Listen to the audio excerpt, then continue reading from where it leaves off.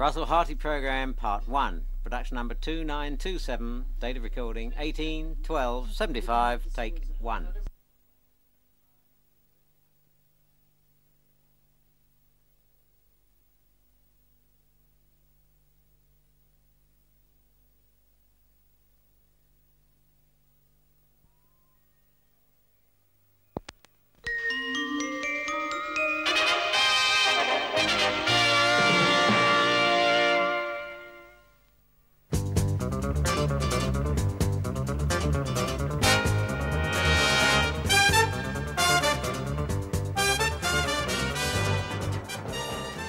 Hello.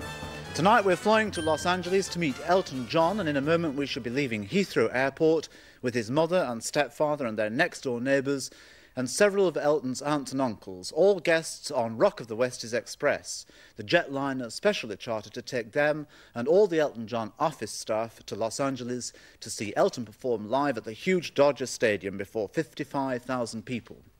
This is a film record of a trip I took with them all a week or so ago, so sit back and fly high with us on our charabang in the sky.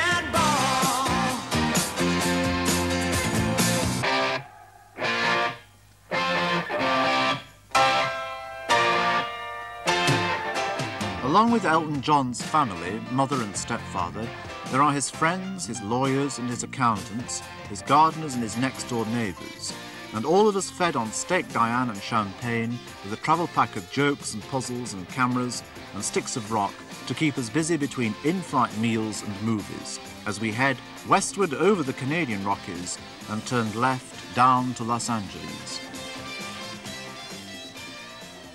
I went to ask Elton's mother if her son will be there to meet us. Well, I don't know. I'm hoping so. Do you ever know what he's doing from one minute to the next? No, I'm always the last one to know. Everybody else tells me what he's doing.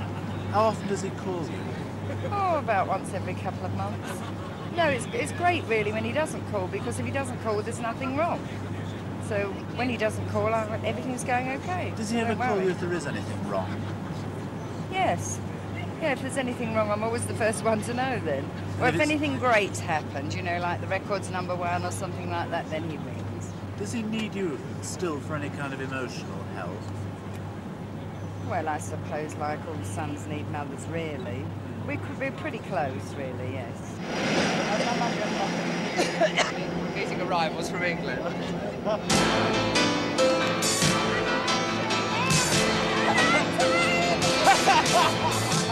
Are you pissed? No! Oh, I thought you were.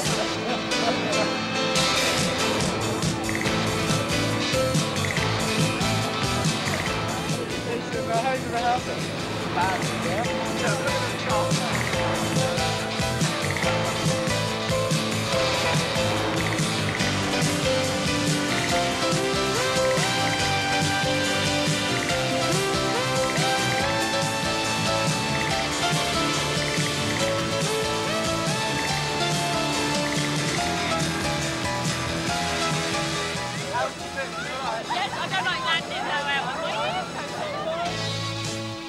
And when the family peckings and the friendly greetings are all over, everybody, including our track-suited host, slips into their Cadillacs and Rolls Royces and slides off to bed.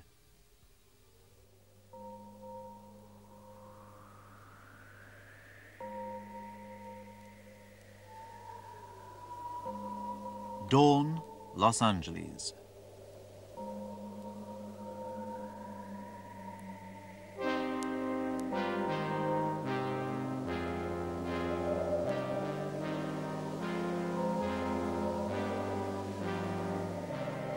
The warm Californian sun rises over the mammoth Dodger baseball stadium, still quiet and waiting to be shattered by the 1,000 decibels of Elton John's joyful music.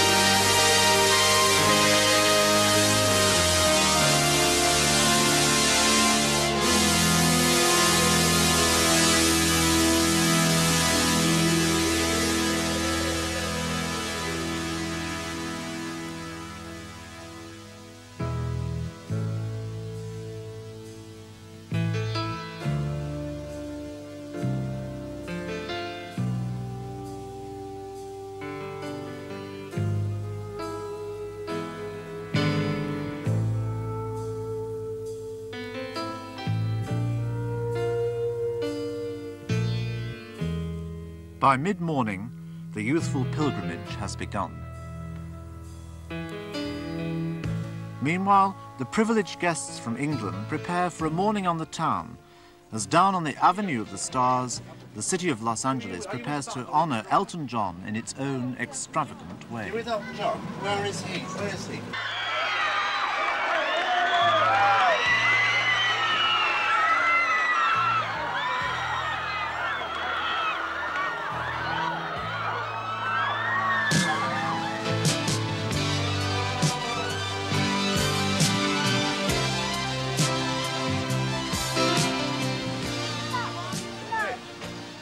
Half of our party had driven down to the Pacific shoreline for a trip round the bay in the host's hulking great yacht, appositely named after one of Elton's many successful albums, Madman Across the Water. It comes complete with a permanent crew on the end of a radio telephone, ready to roll out when the call comes, perhaps one weekend every year.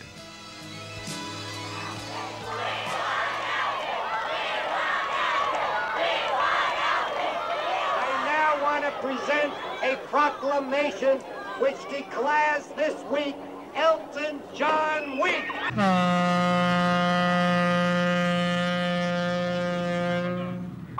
I'm very, very honoured, being British, to have my star on Hollywood Boulevard. Lift it up.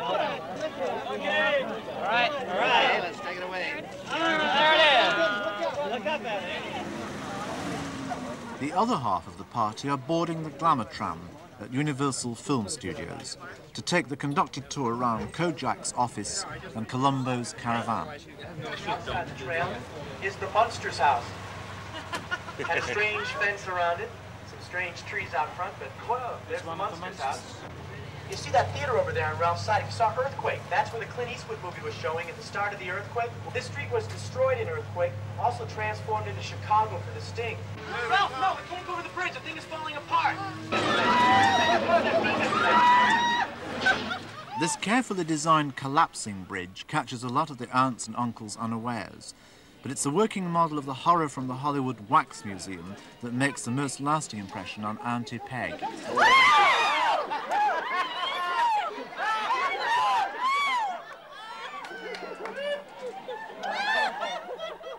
And when all the morning's shocks and shivers are over, it's back into yet another special boss and off to the Dodger Stadium. You know we've been waiting for 10 minutes for you. Sorry. You know Elton can't start without his mother there. You always have to wait for the best things. So Did the best things come last? always. Come on, darling. On you go. What did you do last night then? Went out with some friends, went down the strip, had a look at the Star. We went up to Beverly Hills to the Hamburger Inn. Do you have a lot of friends here? Quite a few, yes, I made quite a few friends. I mean, friends you've met through Elton? Yes, yeah. Well, they're all friends I've made through him. Wait a minute. What is that? It's heavy, is it gold? Yes, it is. Would that be a present from the generous Elton John? That is. It was, yeah. Has he bought you lots of things? Loads of things. Yeah. What, like what? Jewellery. Oh, Are they real so rocks, many these? things. Yes, they are. Rocks. I bet you're very heavily insured as well. Quite heavily. I like the way you wear rocks and a t-shirt side by Why side. not? Why not? What? With your knickers on. At the stadium, the concert has already started. There are two lengthy performances from supporting artists before Elton John ever appears. At this moment, he's still at home getting himself ready, but the family group make their way to the turnstiles to be checked through and receive their top priority tickets.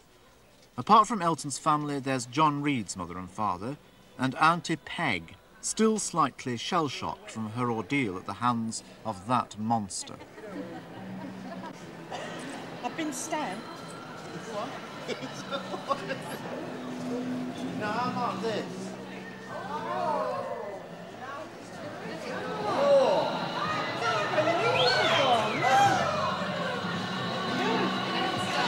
And there are 4 hours to go yet, you see.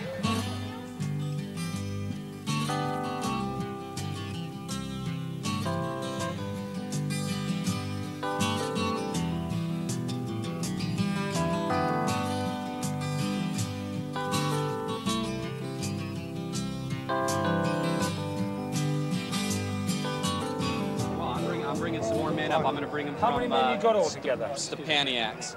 Well, it depends. By the time Elton John goes on, we'll probably have about 60 men around the front in the stage area, and we'll have another 40 or 50 inside the area, and probably another 30. Do you expect any trouble? No, we don't expect any trouble. But we're more of a preventative nature than reactionary.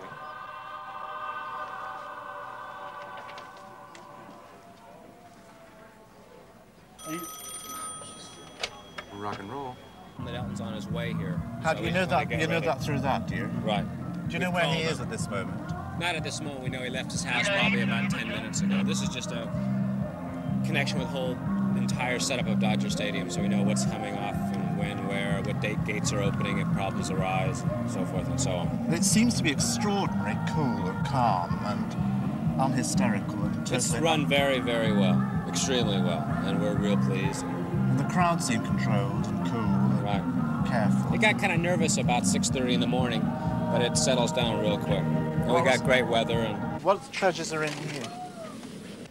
It's an LA Dodgers outfit. They sent one down, and Bob Mackey, who makes all of Elton's clothes, made this one up. And it's just like a Dodger suit, only it's all sequined up. Is it tight fitting? Yeah, it fits tight in the legs. Your feet go through there? Your feet go through there, and then you wear your tennis shoes and your socks, yeah. right? Yeah, and then he's got this hat to wear with it. Cute. Did you have difficulty persuading Dodger to let you use the stadium for this? Yes, we did. The last show they had here was like 10 years ago. With the Beatles, where they did 42,000 people, and they had a near, well, some people say a riot. And after that, the people who own Dodger Stadium said that's it. And it was 10 years, and make a long story short, people said the best place to play Los Angeles is Dodger Stadium, but you can't get it. So we called up, and it took us about 6 months, and we got it. My name is Russell Harty. I've heard such a lot about you. Yes, how are you? You're a special servant for the day. Yes, no, busboy. Busboy? Busboy. What does that mean? I bus the tables. So you people think it's a concert here. It's actually a lunch with a concert. But I'm the busboy. I clean up everything here. I've been working the stadium for years. And how many we have today? 250? 250 we feed. How often? And then I'm joining the Ringling Brothers Barnum and Bailey Circus the 1st of December. As a what? That's what they're trying to figure out. But we're gonna, the whole thing is my whole family were caterers. Were they? Yes. On your mother's side? Yes, don't do anything on the rug. You see, these rugs come up at 5 o'clock. It's silly. Hello. Could I go get my beer on the ice? Yeah. You do exactly what you want. This is your... Who's playing here today? E. John. E. John who? E. John, Elton John. Oh. Have you heard of him before? No, do they dance or what, the girls? And absolutely on time, the sleek motorcade bringing the band and songwriter Bernie Taupin, together with manager Reed and Elton himself, slips off Sunset Boulevard and purrs to a halt in the private car park, where a wagon train of luxury caravans have drawn themselves up around a very private patch of plastic grass, the green room for this big event. What day?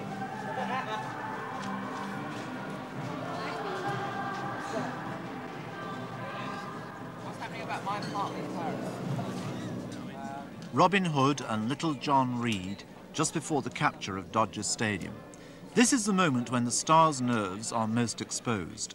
The entourage which has escorted him across Los Angeles and those who've been preparing to receive him know that this is the time when they should respect a certain distance. At this moment, Elton gravitates towards the man who knows him and his moods best, John Reed. 5 minutes. Move. In a few moments, Elton has to justify the faith placed in him by 55,000 fans and this high-geared organisation around him. I find it very strange that all this is just for one person, isn't it? Well, I don't really think of it until he comes on stage. Then I think about it. But there's so much going on here at the moment. Yeah, but every single person who's here having a good time is here because of your lad. Does that not? It would make me... Yeah, it does. Well, not until he comes on stage. Oh, you've got something, there's something about it. You've got a feeling about it anyhow when you see them all. It really doesn't affect me until he comes out on stage. And then what? Well, it depends what he starts with.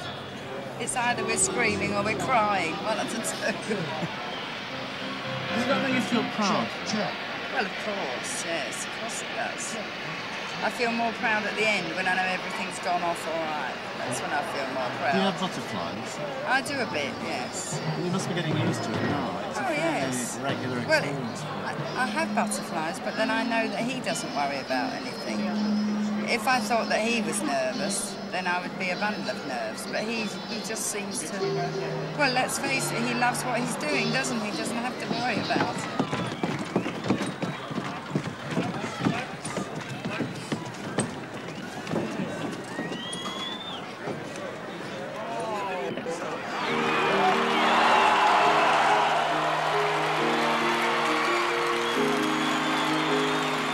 It's a little bit funny, this feeling inside. I'm gonna go and see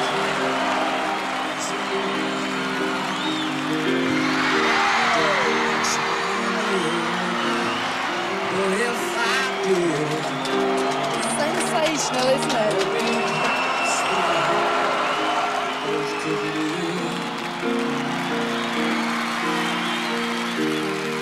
was a sculptor, but then again, no. One man who makes potions and travel and show. I know it's not much, but it's the best I can do. But if it's my song, and this one's for you. And you can tell everybody this is a song. It may be quite simple, but now that it's done, I hope you don't mind, I hope you don't mind that I put down in words how wonderful life is when you're in the world.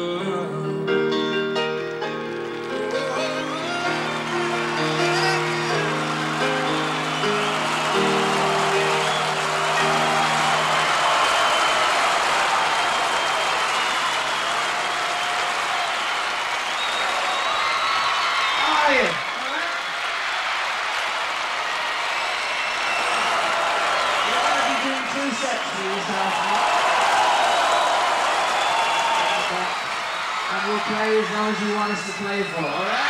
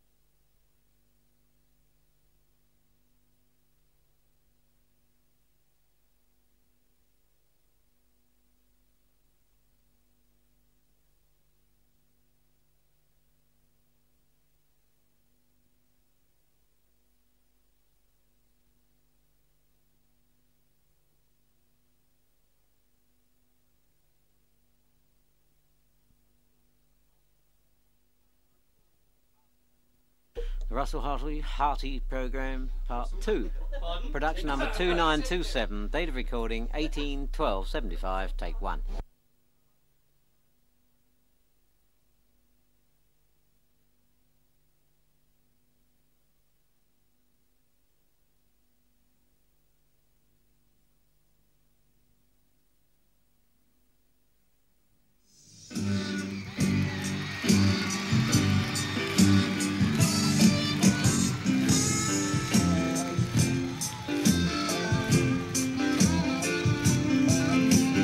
Hey!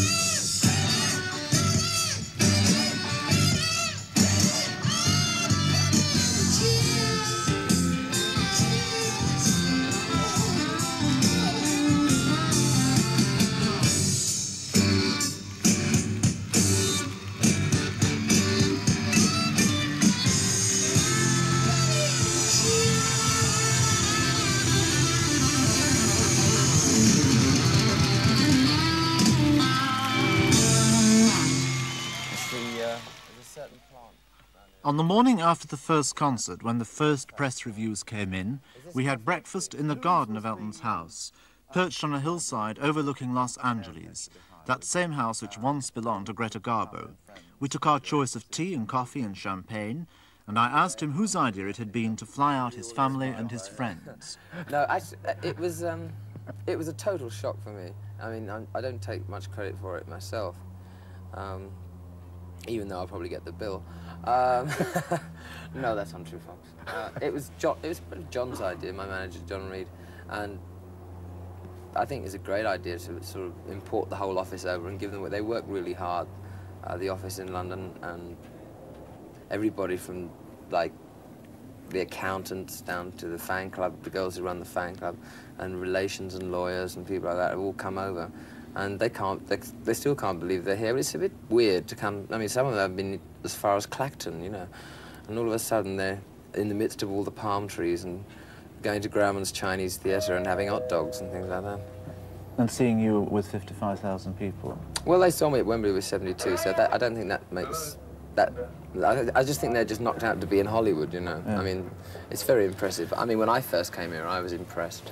Are you still impressed by any of it? Well, it wears thinner after time. I mean, I like Los Angeles a lot. People knock it for its plastic, you know, it's false and it's phony. But if you know that, then that's all you have to worry about. It takes, though, doesn't it? It takes a very strong imaginative effort to actually put yourself into a trashy scene and enjoy it. No, not at all. Oh, well. No, I mean, I'm adaptable for any occasion. No, I think you just have to get... I mean, I like Los Angeles. I could nowhere live here all the time. I mean, my roots are firmly entrenched in England because I think if I lived here full time, I think it would gradually get to the... it's a very slow pace, and a lot of American musicians don't push themselves as hard as they should. I don't think anyway. They, you know, they're very slow in their output, which people will say, well, so they should be, you know, you put too much out and you're not selective enough. Mm. But I disagree. I think a lot of American musicians lose their way a lot. And I think it's, I don't know, there's something about England, even though the audiences are much quieter and less responsive, that breeds ambition and drive amongst musicians. It's amazing. I think it's because when you grow up as a child, over here, I mean, everybody usually has a car when they're 16. Now, I never had a pair of roller skates till I was 23. You know, I mean, and, you know, you have to struggle and... You didn't have hush puppies either, did you? No, I couldn't have hush puppies. Can you believe it? No mohair sweaters? No, none of those awful pink and mauve ones. Do you remember? It was from Carnaby Street. Mm. I was forbidden to go down Carnaby Street. Do you imagine something so daft? Oh, you can't go down there. Den of iniquity. All those old soldiers' uniforms they're wearing. Bloody moth-eaten rubbish. But didn't that tempt you to want to go up? Didn't you sneak down? No. Never. Well, I could never get into the clothes anyway, so it would depress me. So, What did you look like? Were you round? I sort of looked like, a young Reginald Maudling, I would say. When breakfast was finished, Elton had to go and change for his second big day at Dodger Stadium. The morning's favourable press reviews had drawn attention to the enormous electricity generated by the crowds the day before. And while Elton was getting unhooked from our smaller batteries, I talked about that highly charged atmosphere with the man who most closely shares Elton's musical triumphs, lyric writer Bernie Taupin. I think we all just came back to Elton's house, and nobody really said anything. Everybody was so sort of drained and emotional by the whole thing that everybody just sat there sort of like this. And so we just went home and watched television. But the thing was, the funniest thing about it was that it was an afternoon concert. And by the time we got home, it was only like 7 o'clock, and it felt like it was 2 o'clock in the morning, which was very strange. Have you ever cried at a concert? No, I haven't actually. I've been near to it. I mean, I came pretty near to it on Sunday. I get a large lump in my throat and sort of the eyes well up a bit, but I've never actually shed tears. I mean, and as I say, I've only got very emotional on a couple of occasions, and I think they've always been in LA. For some reason, we've had some of our best dates here, you know. could do that, then shoot down your plane. It'll take you a couple of tequila sunrises to send you on your feet again. Maybe you get a replacement, standing like me to be found. Conquerors who ain't got a penny, sniffing for timbers like you.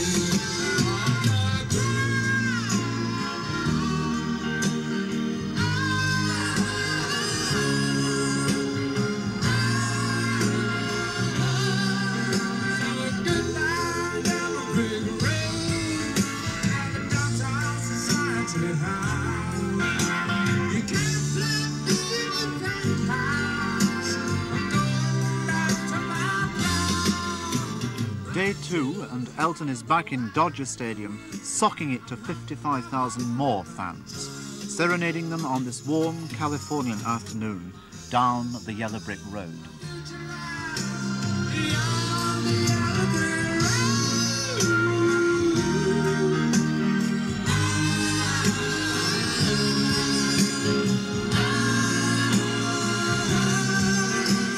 There's a legend that there isn't really an Elton John. It's you.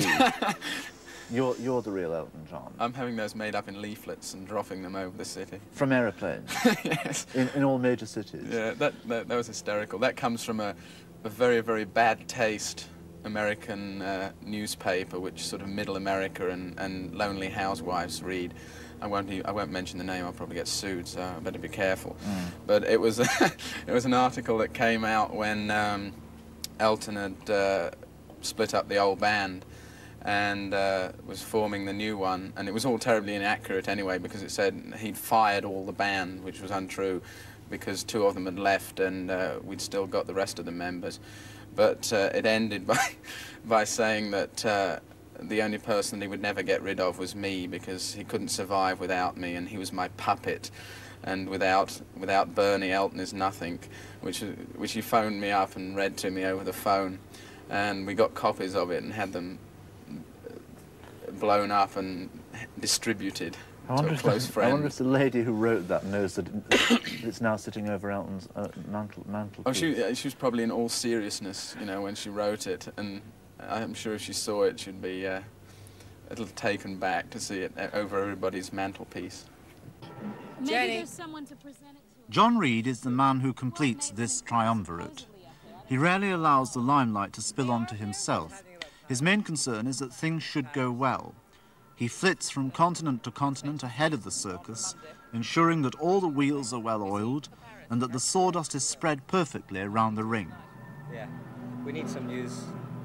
Elton trusts his judgment totally, which allows him to joke at John's expense regularly. Although John likes to see his name mentioned in the Glasgow paper once every 3 months as being the richest man that Scotland's ever produced. I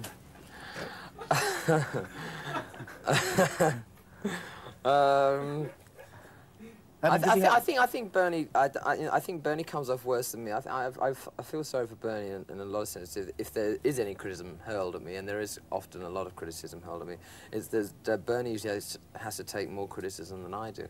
So without the applause. Without the applause, and I don't think he gets enough share of the limelight, and I won't let him. How often do you use yours or John's yacht? Well, he goes on it quite a bit because he likes sort of driving it around and things. I don't understand that. I'm a bit frightened of the sea, and after seeing Jaws, I'll probably never go near a beach again. I never have the time, quite honestly. I'd rather play tennis and go sort of out on the boat. I mean, after 5 minutes, I say, well, what else does it do? You know? So it floats. So you know, ducks float. You know. So I'm a bit like that on holiday. You know, I'm sit out on the beach after 10 minutes, and I say, well, what's going to happen next? Very restless. That's why, you know, people say I work too hard. It's because I get so bored doing nothing. Do you bore awfully easy? Oh, terribly, yeah.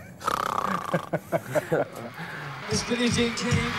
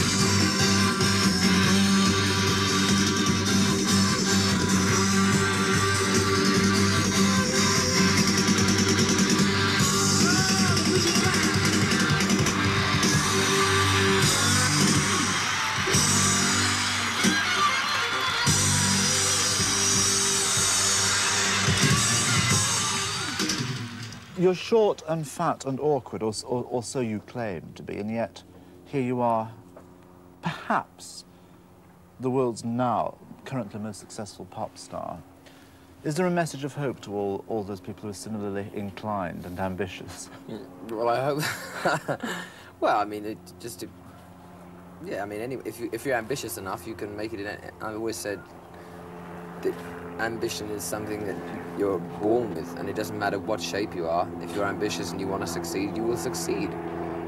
I'm still ambitious, even though I'm supposedly the #1, as you said, rock star at the moment, which I never think of myself as anyway, because I always think things can get better. I mean, for example, the new band's been together and it's done about 24 engagements so far. I mean, a couple of funerals, we played a couple of bar mitzvahs, and you know, we're gradually getting into it.